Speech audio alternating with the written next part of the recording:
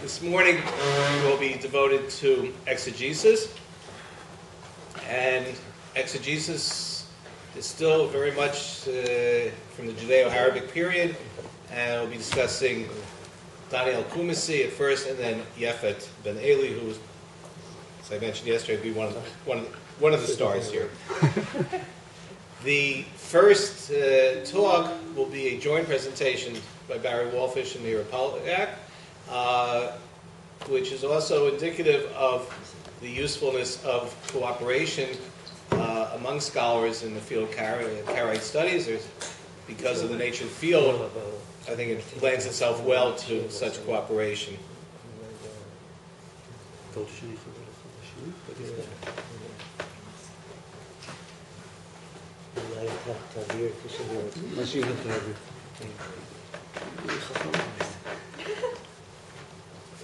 I introduced Barry yesterday. Let me just say thank Mihira for coming under difficult circumstances, and I don't think I need to introduce Mihira either to this group, some of whom are her students. Of the books, I did not bring her Karaite Judaism book because that's already an old book in the field. But we do have over there the joint edition that she and Eliezer Schlossberg did of Yefet on Hosea. And now they'll be talking about Daniel al-Qumisi, a new edition, translation of works of Daniel al-Qumisi, notes from a work in progress. How are we doing?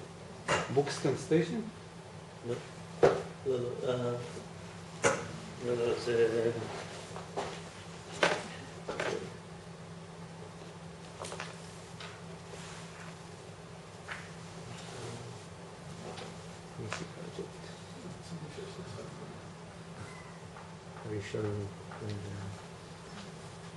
אוקיי, אתה יכול לשבת.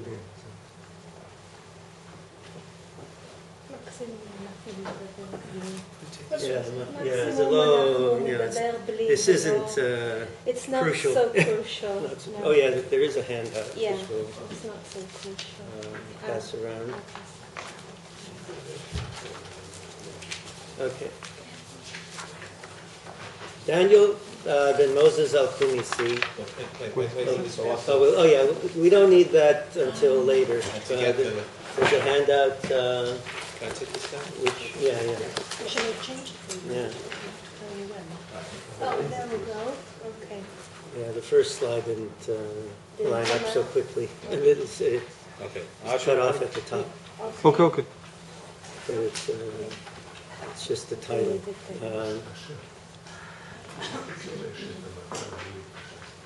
Guest. Okay. Daniel ben Moses al-Qumisi, who immigrated to Palestine about 880 CE, is now viewed as a seminal figure and important leader of early Karaism, credited with endowing the newly founded Karaite sect with its chief characteristics: rejection of rabbinite oral law, promotion of immigration to the land of Israel, and ascetic mourning practices. But Daniel's importance extends beyond his role as Karaite communal leader. Daniel is credited with a number of firsts, as you see on the slide. He is first to produce anti-rabbinite polemics. He's the first to critique the rabbinic use of anthropomorphism. His explanation of the Karaite position on the meaning of Mimocharat HaShabbat, the day after the Sabbath, as referring to the actual Sabbath day, and not Yom Tov, as the time referred to in the passage in Leviticus dealing with Pesach, is the earliest to survive.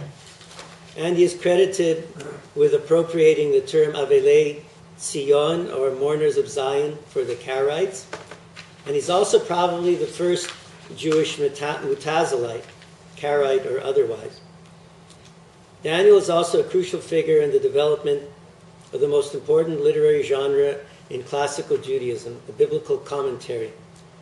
Most general accounts of the history of Jewish biblical exegesis begin with Sadia. Yet Daniel predates Sadia by at least a generation, and he deserves credit for being the first biblical exegete to interpret the text in its historical and literary context. The importance of this development for Bible study in Judaism cannot be overstated. Classic rabbinic literature, Talmud and Midrash, approached the Bible as an organic whole in which relations could be found between disparate parts and connections made between biblical passages on the basis of association or alliteration without regard for the rules of language, in most cases. It was an atomistic approach, which disregarded context and linguistic features of the text, but was very effective in conveying didactic and spiritual messages. In Islamic countries, scholarly interest in Arabic grammar and lexicography, as applied to the Quran, was soon taken up by Jewish scholars who applied these disciplines to the Hebrew language and the biblical text. The earliest Hebrew grammarians were 9th and 10th century Karaites of Persian origin, and with the new interest in Hebrew grammar and lexicography in the Islamic period, the commentary genre developed in order to explain the biblical text in its context while deciphering the meaning of the words systematically and scientifically. Daniel al-Qumisi represents the missing link in the chain of development from grammar book and biblical glossary to commentary. He took the grammatical and linguistic teachings of his Persian compatriots along with his own insights and wove them into his commentaries in a seamless way, producing for the first time a new genre of literature, the scientific biblical commentary. Another one of Daniel's innovations was his attempt to determine the historical circumstances in which the events in the biblical text took place. This is especially significant for biblical prophecy, which could and sometimes was read as applying to the exegete's own period. Scriptural interpretation served as a vehicle for ideology, theology, philosophy, and moral and ethical values. It was also the medium through which Jewish sects and movements developed their identities, differentiated themselves from the other, and carried on their polemics with both insiders and outsiders of various persuasions. Daniel's commentaries mark the beginning of a new phase in the history of Jewish biblical interpretation. Several factors have been suggested as major influences on the development of this new genre. Islamic influence is obvious. The early Karaites, Benjamin al-Nahawandi, and Daniel and Yefet ben Eli and Yaqub al-Kirkisani, lived in an Islamic milieu and were no doubt familiar with Islamic modes of study and thought. Trends in Quranic interpretation may have had some influences on Jewish modes of biblical interpretation. Islamic, especially Ismaili, influences on Daniel's commentaries can be detected. For example, in his Leviticus commentary, he refers to what is manifest and known and what is hidden and obscure in the biblical text, an obvious parallel to the doctrine of Zahir, revealed, and Batin, concealed, which the Ismailis believed applied to the Quran. Other scholars, such as Naftali Wieder, Yoram Erder, Andre Paul, and Daniel Frank, have pointed to similarities between the commentaries of Daniel, as well as other Karaite exegetes such as Yefet ben Eli, and the Psharim produced by the Qumran Dead Sea community. They speak of Karaite prognostic or Pesher exegesis, which bears a striking resemblance to Qumranic Psharim. They see, if not a genetic link between the Qumran Covenanters and the Karaite sectarians, then at least an accidental link, occasioned by the discovery of some of the former's works in a cave near the Dead Sea in the early 9th century. These works, such as the Damascus Covenant, are said to have influenced the ideas and methods of the Karaites. Chagai ben Shammai and Mira Poliak, however, have questioned these links. Mira Poliak prefers to see the emergence of charism and its literary project as a result of internal growth and development within the rabbinic community, with little or nothing to do with the ancient sectarians of Qumran. She also questions the use by Wieder and others of Qumran terminology with respect to the exegesis of the Karaites. claiming that the type of exegesis of prophetic texts that the Karaites engaged in was more akin to that of the rabbis in midrashic works than of the Qumran texts.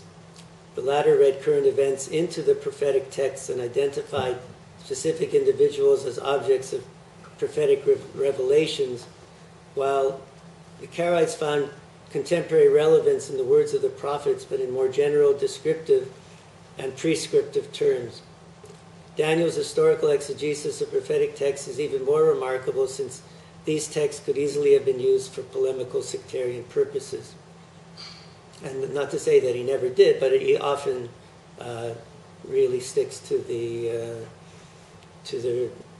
historical context. Chagai ben Shammai has recently written of Daniel al-Qumisi.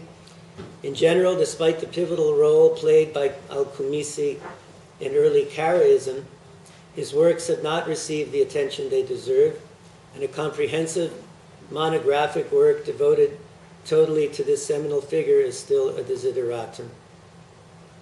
Daniel's written work is thus of utmost significance. Yet while his works have been studied and used by scholars to a greater or lesser extent, they have never been gathered together and subjected to systematic and sustained analysis. It is our goal to fill this gap by gathering together this unique body of exegetical work along with Daniel's other works, translating and analyzing them in order to better clarify the religious and intellectual context in which they were created, and to evaluate the importance of Daniel as a religious leader and innovator and as a trailblazer in the field of biblical exegesis. The project has 3 goals. I think the next slide. Yeah.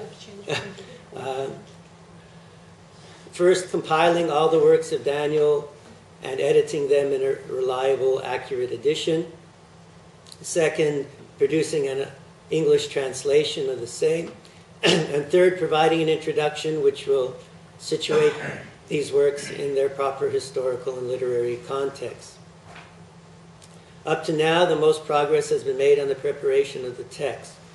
All of the known works by Qumisi have been produced in electronic form by our graduate assistants, Nechamit Perry and Dana Bracha Biederman, who have done an excellent job and continue working on the preparation of the edition.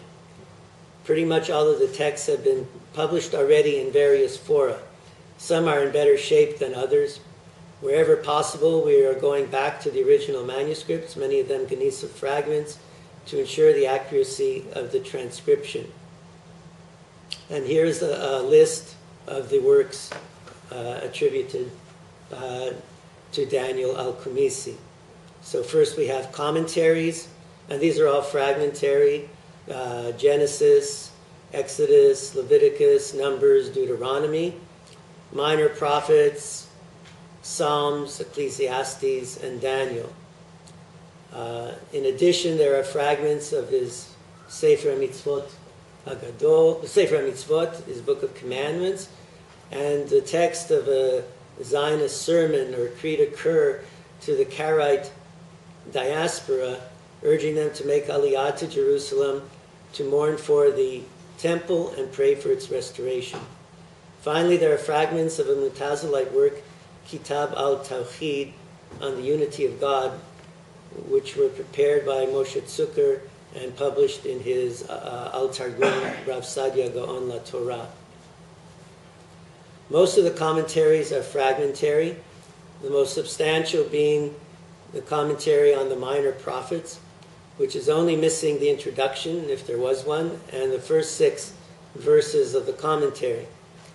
This commentary was edited by Isaac Dov Marcon, who died in 1949 without seeing it to publication. It was subsequently prepared for publication by Ephraim Urbach and David Tzvi Bennett and published in 1957 in the series published by Mekitzei Nirdamim. Marcon's edition is fairly minimalist. The text notes biblical verses cited, gives cross-references within the commentary, cites deviations from the Masoretic text, makes necessary emendations, and explains the Arabic glosses. However, what the edition lacks is a proper introduction to place Qumisi and his commentary in their proper historical and socio-religious context, or even to put the commentary in the context of the rest of Qumisi's work. Tzvi Ankori, in his review of Marcon's edition, laments the lack of an introduction and more detailed footnotes, and suggests that this would diminish the use made of the commentary by scholars in other fields who would not appreciate its significance. He even questioned the wisdom of publishing it in such a minimalist fashion, suggesting that it would delay the publication of a full edition with proper apparatus. Indeed, it has survived over 50 years and been used, but probably not as much as it could have been. Whence the need for a new edition. The other fragments of Qumisi's works have been edited by scholars over the span of much of the 20th century, beginning with Schechter's edition of Leviticus fragments in 1903 and ending with Ben Shammai's edition and translation of Daniel fragments in 1981 and published with translation in 1991. The bringing together of all of Qumisi's work in one volume with all the texts edited uniformly will facilitate further research on this seminal figure and help contextualize the Minor Prophets commentary as well. Very little of Qumisi's work has been translated. Marcon translated a few passages from the Minor Prophets commentary into German, and Ben Shammai and Nimoy have published translations of Daniel fragments. Other than that, translations of other short sections have appeared in articles and books by Naftali Vider, Meir Apoliak, and others. The sermon was published in English by Leon Nimoy in an article in the Proceedings of the American Academy for Jewish Research. Having the entire corpus available in English will make it available to a much broader range of scholars interested in medieval exegesis, charism, and its links with the Dead Sea Scrolls. As of today, I've drafted several sections of the translation of the Minor Prophets commentary, but much still needs to be done. The task of translation will probably be the most difficult of all, since many of Qumisi's comments are obscure in the extreme and almost defy comprehension. Furthermore, the gaps in many of the fragments make translation extremely difficult. However, if it can be done for the Dead Sea Scrolls, presumably we'll be able to produce something that is comprehensible and more accessible than the original. This is our goal. Arabic glosses. There are quite a number of Arabic glosses in the commentary. In addition, Qumisi's style is heavily influenced by Arabic. This part of the edition and the discussion of the whole issue of Arabic glosses, I'll leave to Meira, who will comment on that after my presentation. The final stage of the project will involve producing a proper critical apparatus with more extensive notes, which help clarify exegetical, polemical, and philosophical issues in the commentaries and other texts. The introduction will bring all of this information together in a coherent fashion. Context. One of the jobs of the introduction will be to contextualize Qumisi and his historical situation, both within the Jewish community and the wider Islamic society in which he was raised. Looking back, the whole issue of the relation of Qumisi's exegesis to the Dead Sea Scrolls will have to be revisited. For the study of Qumisi in his own period, the proliferation of studies of early Karaite grammar and exegesis by many of the scholars attending this conference and their colleagues will facilitate the carrying out of this task. The studies of Jeffrey Kahn and other grammarians on early Karaite grammar will help clarify Qumisi's influences and contributions in this field. The exegetical studies of Chagai ben Shammai, Meir Apoliak, Eliezer Schlossberg, and Miriam Goldstein, and others on Yefet, Yusuf ibn Nuh, Salmon, and other exegetes will make it easier to situate Daniel in his proper exegetical context and to gain a better appreciation of his exegetical accomplishments. It would also be possible to study his influence on later generations of Karaite exegetes. To the best of my knowledge, he was not known to the rabbinite community. Now we get to the handout, which provides a sample of the edition as well as a draft of a translation of Qumisi's commentary on Hosea chapter 6, verses 8 to 9. It is a useful example to demonstrate his exegetical method. Is there a copy for me? Yeah. Al-Qumisi explains the verse, Gilad is a city of evildoers, as applying to the town of Yavesh Gilad, which according to Judges 21:8 did not respond to the general call to arms following the appalling rape, murder incident of the concubine of Givah. The prophet, says Al-Qumisi, compares Israel in his own day to the evildoers of Yavesh Gilad. His interpretation of the phrase Akuba midam is especially innovative. The phrase is difficult because the connection between Akuba and Dam is not clear. Rashi and others place it in the context of bandits lying in ambush and shedding innocent blood, citing Joshua 8:13, Ve'et akevo miyam la'ir, and Esau's complaint about Jacob, Vaya'akveni ze pa'amayim. Radak cites the sages who connect Akuba to Okva in 2 Kings 10:19. Yehu asa be'okva, meaning this, Yehu acted deceitfully in order to shed blood. Qumisi also connects Akuba with Okva, or cunning, or deceit. Badam, he explains, as alluding to Basar Badam, or people, and the Mem is the Mem of comparison. Gilad is more deceitful than other people. This interpretation may seem a bit forced, but it shows a thoughtful exegete grappling with a difficult text, which is none of the interpretations really explain it in a satisfactory manner. Thus far, we have 2 levels of meaning for Gilad: the wicked men of Yavesh Gilad and the wicked Israelites of the prophet Hosea's day. In the next verse, Qumisi applies the verse to his own time. The opening phrase, Uchchake ish gedudim, is usually translated as troops of robbers wait for a man, seeing chake as deriving from the verb meaning to wait, chaka, or lechakot.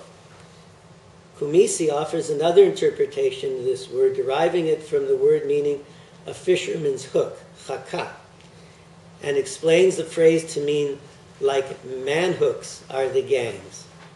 Like hooks meant to catch a fish, the gangs of evildoers are gathered together against the man, the ordinary Israelite, to trap him in a snare, to cause Israel to stray from the true path. The next phrase is usually translated a band of priests, Chever Kohanim, who murder on the road to Shechem. Qumisi, thinking of his own time, asks why a band of priests, and answers because they were the teachers of Israel. And today, false leaders, ro'im, shepherds, have risen who lead astray like murderers on the road, standing in roads or shoulder to shoulder, Shechem, Shechem. So it's Shechma, it's not Shechema, it's Shechma. So he sees it as coming from Shechem, which is a shoulder, or he also explains it as standing together, closely together in rows. So he doesn't apply it to Shechem at all, which which is different from most exegetes. This last comment, besides its linguistic innovation, also introduces a contemporizing element, comparing the evildoers and false leaders of Hosea to the author's ideological opponents who he sees as leading the people astray. We find in this example several unusual interpretations. Some of them were taken up by exegetes in the next generation, such as Sadia and Yefet. But what's exciting about Qumisi is the fact that it all basically begins with him. He was the first exegete to examine the text with the eye of an interpreter concerned with language, meaning, and context. The question remains as to whether these types of comments fall into the category of prognostic exegesis, reading the text as a code to be deciphered and applied to the present, as scholars such as Wieder have claimed, or whether these are merely applications of the text by the author in more general terms in a manner similar to that of the rabbis, as Mira Polyak would argue. It is hoped that careful analysis of passages such as these will highlight al-Qumisi's exegetical singularity and will also help resolve the issue of the nature of his and other Karaites' applications of the biblical text to their situation. To conclude, the Qumisi project is meant to raise the profile of this seminal figure of early Karaite Judaism and bring his work to the attention of a wider audience. And I welcome the comments and advice of this learned forum. Thank you.